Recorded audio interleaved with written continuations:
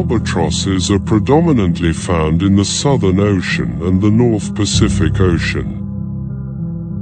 They are well adapted to a life spent almost entirely at sea, often staying aloft for long periods without landing. They are masters of flight, capable of covering vast distances with minimal effort using dynamic soaring and slope soaring techniques. This allows them to travel thousands of miles in search of food. Albatrosses are primarily scavengers and feed on fish, squid, and other marine organisms.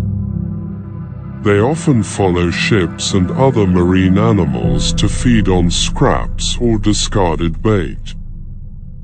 Albatrosses are known for their elaborate courtship rituals, which often involve dancing and bill clacking.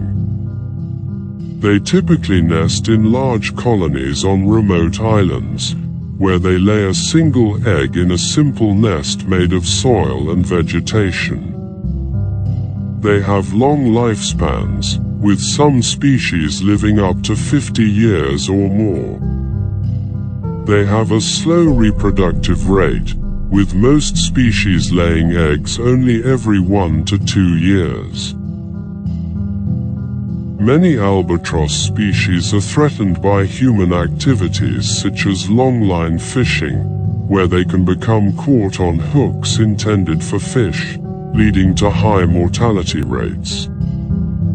Conservation efforts often focus on reducing these accidental deaths and protecting their nesting sites.